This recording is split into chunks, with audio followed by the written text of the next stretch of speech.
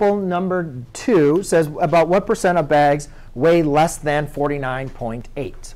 Okay?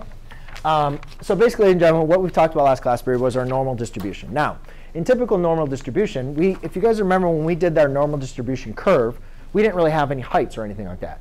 But in this distribution, what we have here is they actually give us what the percentages is. So all we simply need to do is find the percentages for here's the different weights.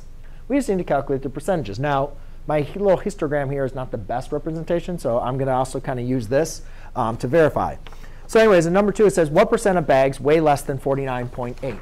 So they're basically saying, from 49.8 down, what is the percent? Well, they give us the percent. In this example, they give us what the percents are for each of these. So for 49.8, what percent do we have? And if you look, you're right. So it's not going to be, you're absolutely correct. So way less than 49.8. So we're not going to include 49. Oh, I did include. So we're not going to include 49.8. You're right. It's going to go from now. So 49.8 is not included because it would be say what it equal to or less than, right? Very good. So we're just going to include 49.7. So if you guys look at 49.7, I see 6%. The next one would be 49.6%. That estimates for me it'd be 3%.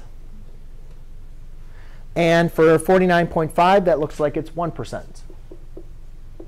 Does everybody see I'm doing 6, 3, and 1 from my table? OK? That's the percentages that are less than 49.8. Would everybody agree with me? So you just add them up, which is yes. And that's it. Done. That's all you have to do. I'm actually going to do number, wait, no.